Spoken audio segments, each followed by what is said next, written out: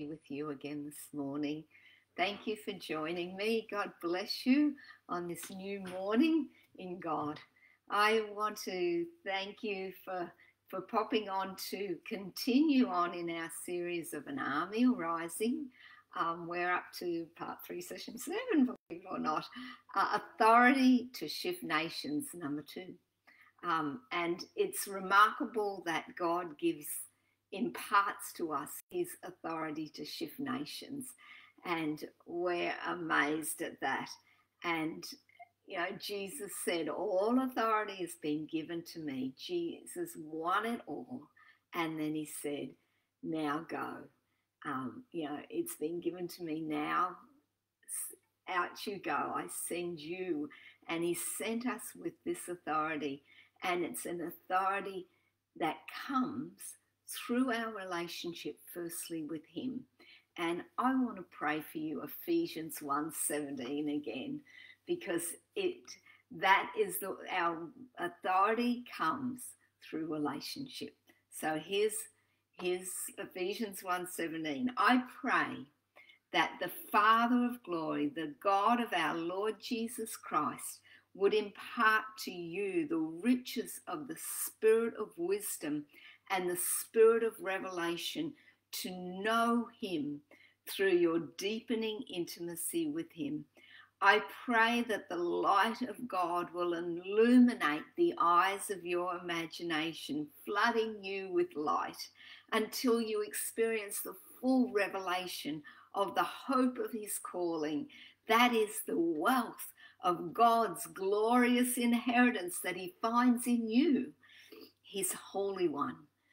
I pray that you will continually experience the immeasurable greatness of God's power made available to you through faith. Then your lives will be an advertisement of this immense power as it works through you. Hallelujah. Lord, thank you that you make us an advertisement of your power. Lord, I pray that we will be great representatives of your power demonstrated in the earth. In Jesus' name. Yay, yay. Okay, so last week we talked of 5 areas that Jesus has imparted to his authority to us, and how we can use these to demonstrate his authority and make shifts in the spiritual realm. I'm sure there's more than 5, but five main ones that I've identified where Jesus has imparted authority to us. And the first one we talked about last week was that he seats us in the heavenly realms and gives us authority to enforce heaven on earth through our prayers and decrees. He takes us into heavenly authority. He seats us above everything that he conquered. He seats us with him. And then he says, now rule in the midst of your enemies. Rule and bring heaven to earth. So we looked at the authority that he gives us through seating us with him in those heavenly places. So today I want to talk about more ways that Jesus imparts this authority to us. And firstly, I want to talk about the authority through the power of covenant. As we look at this, we see that through the blood of Jesus, we enter into the new covenant. In the blood of Jesus on the mercy seat of the tabernacle in heaven forever gives us access to the Father and to the kingdom of heaven and the heavenly realm, the spiritual realm. And this covenant is available to all who believe. We simply have to believe, and then we come into covenant with Jesus. And as with any covenant, what's yours is mine, and what's mine is yours, and we don't have much to give the Lord, and yet we give him our whole lives, and he gives us the realm of the kingdom and his authority. And he says to us, okay, now Everything that's mine is yours. My enemies are your enemies, my as well. And that, but we already had an enemy, the same enemy. And so he gives us this power, this authority to that, like Jesus did, to overcome this same enemy. Jesus said, ask whatever you will and it will be done for you. We ask in faith according to his will, and Jesus himself is the guarantee of the covenant. That's what covenant is. Whatever we want from this spiritual realm, from the riches and resources of the kingdom of heaven, is now available to us. And so that authority is available to us. So through the power of that covenant and the power of authority, we can make change in the earth. It's available to us. And we can ask for provision, for healings, wonders, miracles, and power over all the power of the enemy to make change into the earth. And not just in our lives, but in our families, in our regions, in the nations, and in the land, and in the whole earth. It's remarkable to get our heads around it when we see the extent of the authority that this covenant of heaven gives us. There's a powerful picture, though, in the Old Testament of the old covenant, and we know that the new covenant supersedes that. But let's see a picture of what the old covenant did and how it brought down authorities that had set themselves up against the knowledge of God.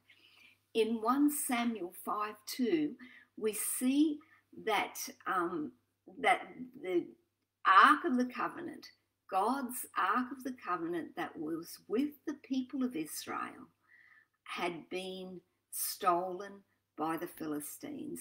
Israel was at war. They were under Joshua, where they were taking the land, and they were trying to take more and more land. And I believe Joshua died at this time, and now they were going to battle for more land.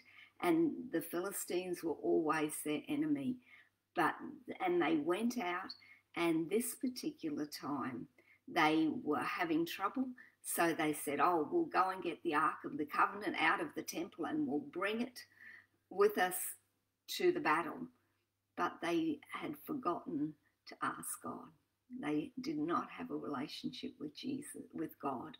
And so they went into battle and the Ark was stolen. And in 1 Samuel 5:2, it says that the Philistines carried the Ark of God into their temple of Dagon and placed it beside an idol, the idol of Dagon. But when the citizens of Ashdod went to see it the next morning, Dagon had fallen with his face to the ground in front of the Ark of the Lord. So they took Dagon and put him in place again. But the next morning, the same thing happened. Dagon had fallen down before the Ark of the Lord. This time his head and his hands had broken off and were lying in the doorway. This was a picture of the power of covenant. Here we see the Ark of the Covenant, the Ark of the presence of God, taken before and into a temple belonging to another power, to Dagon. Was a deity in that land, and that deity could not stand in the presence of God, couldn't stand before the old covenant. So much more can the presence of our enemies not stand before the new covenant that we carry. So as we carry our new covenant, as we carry Jesus, as we carry with us faith in Jesus, the presence of the Lord and his presence with us, then we take that authority into situations where other rulers of spiritual principalities and powers may be in control of those areas. But at the presence, because of the covenant that we have with the Lord, at the presence of the Lord, those authorities will fall. And we have seen that happen as we have gone to areas and enthroned Jesus. There has been a shift in the spiritual atmosphere, and Jesus has been enthroned, and other authorities that had been in charge in that area we see come down, because we see a ramification in the natural. And I spoke last week about something that happened in Africa. Another example from a time in Africa was when we went and we had communion and we enthroned Jesus at Entebbe, where the Israel had contentions with Idi Amin. Back in the 80s, he had confiscated an airplane of Israel. He had taken captives, he'd taken hostages, and Israel said, no, we're going in to get them. And from that, and Israel did retrieve the people.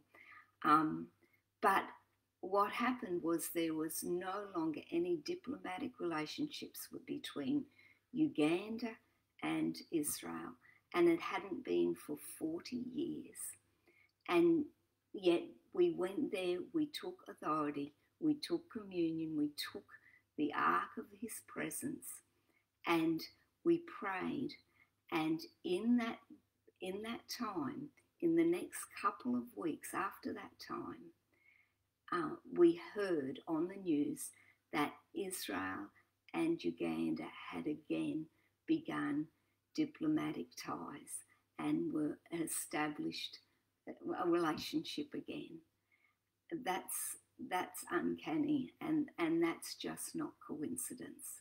When the authority of God comes into a situation, when the authority of his covenant is seen in a situation and Jesus is enthroned, then it shifts the powers and forces in the heavens, and the things that Jesus now wants on earth, where he wants relationships established, where he wants nations once divided, united, those things begin and can begin to happen as we go on assignment with God.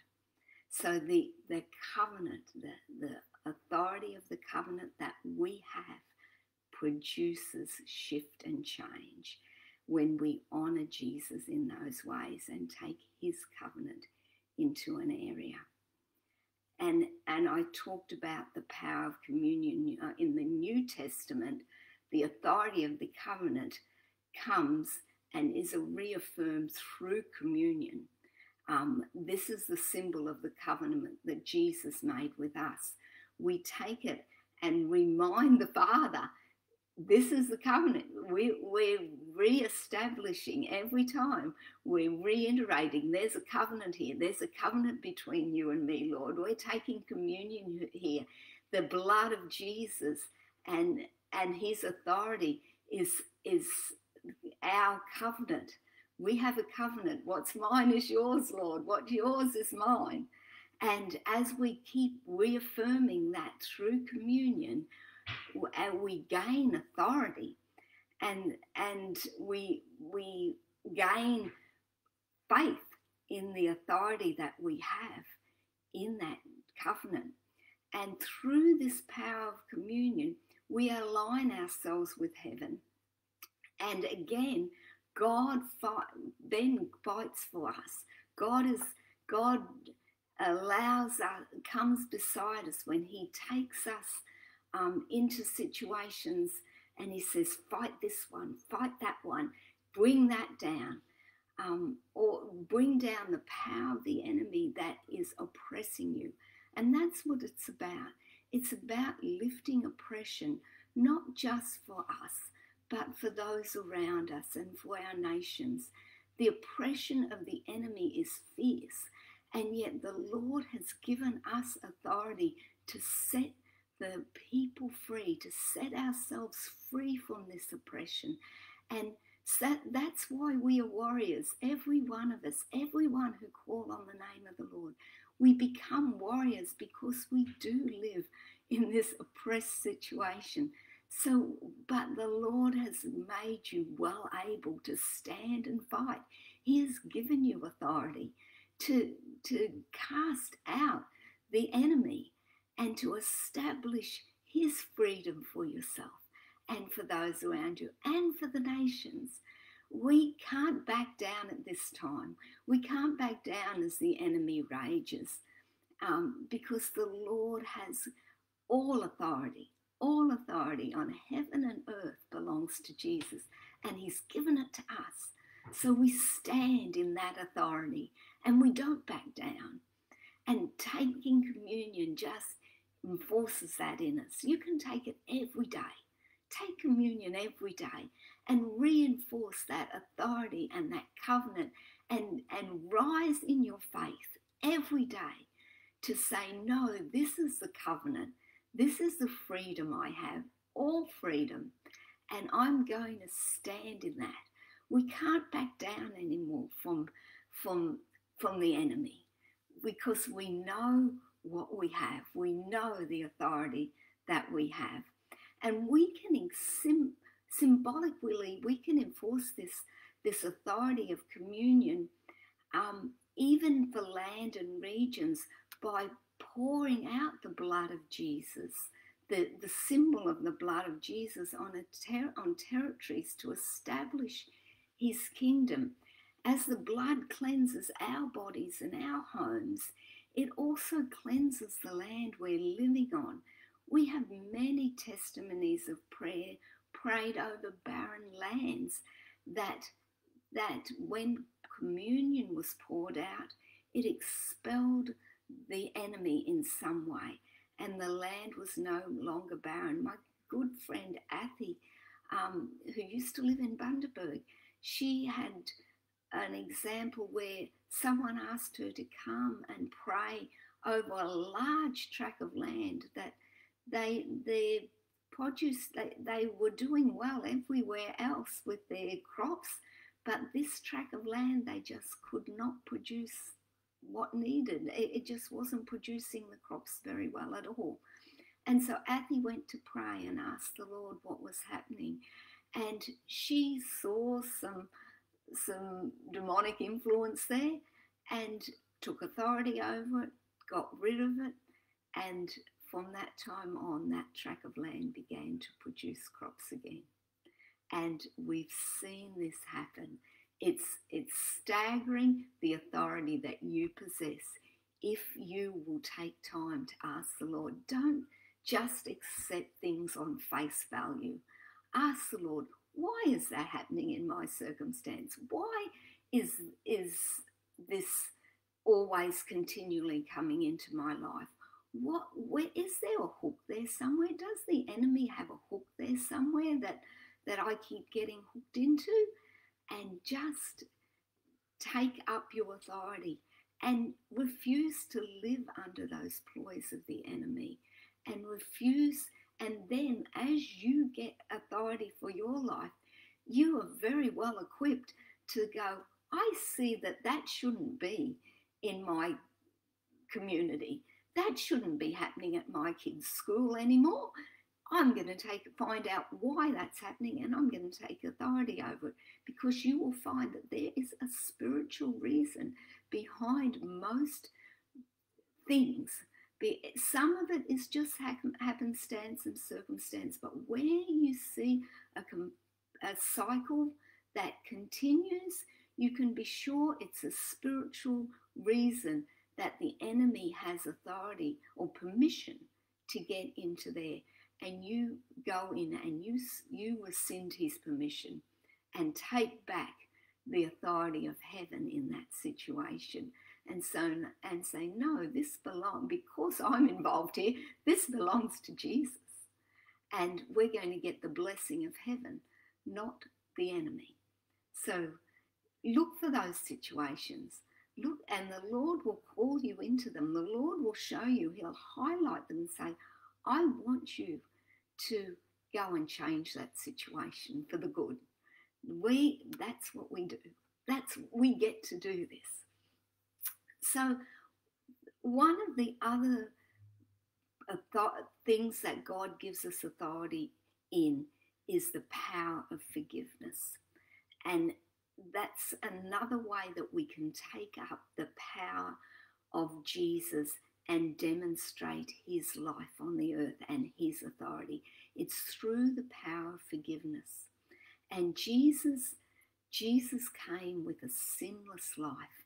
And because of his sinless life, he imparts to us a righteous life. And we then get to release the power of forgiveness. And even before his death, because of his sinless life, Jesus used the power of forgiveness to set free and heal. We see it in Luke 5, 19 to 22. It's the story of the paralytic man who was lowered through a roof in front of Jesus. And they couldn't get to him, Jesus, any other way. So his four friends broke open the roof and lowered this paralytic man down. And Jesus said to him, "Your sins are forgiven. Rise and walk." And it really annoyed the Pharisees. He's like, how can you forgive sins? How can you say they're forgiven? And Jesus said, what's easier to say, I forgive your sins, or rise up and walk? Jesus had the authority that healed that man was the authority of his sins forgiven. And we, again, have been given the privilege through the power of the blood of Jesus and his righteous life to then say to people, I forgive you. I forgive you. And we can say that and release people from their sin and release them into healing. And so this same power of forgiveness that applies personally can apply to family, to people groups, and to nations. And we can receive that power and use it. So again, an example, many years ago, I guess I'm giving you large examples. So this one's from a few years ago. A team from England and a team of prayer warriors from England and Australia got together to resolve the issue of the fact that England did reject and send everyone to Australia to the penal colonies, and Australians forever were annoyed at England, and that long-standing irritation, that long-standing root of unforgiveness that brings judgments and causes one to think not highly of the other, was that power was broken. And we see it demonstrated in continuing ongoing relationship with England, even to this current situation with Scott Morrison, forming again a pact with England and America. You know, there's now an ongoing and continuing ongoing relationship that is not going to break down anytime soon, because it's for the benefit. God does this for the benefit of his kingdom. He has a plan. He has a purpose in everything. And here he is orchestrating a move of God across the nation, and he's causing nations to be in relationship to foster his move of God, his move across the nations. And we just keep working with him and keep, as far as possible, those channels open in the spirit so that God's will and purposes can be done on the earth. So anyway, I have run out of time again today, And so next week we'll look at another 2 areas that God has given us authority through, so that we can be confident and rise in our authority to effect shift and change. Let me pray. Lord, thank you for everyone watching. Thank you for everyone who wants to shift and change. Lord, I thank you for courage and boldness for everyone listening to rise in the authority that you have given them and shift their circumstances and shift their situations into the realm of your kingdom, and to see your goodness in the land of the living. Hallelujah. You have a good week. I'll see you next week. Amen.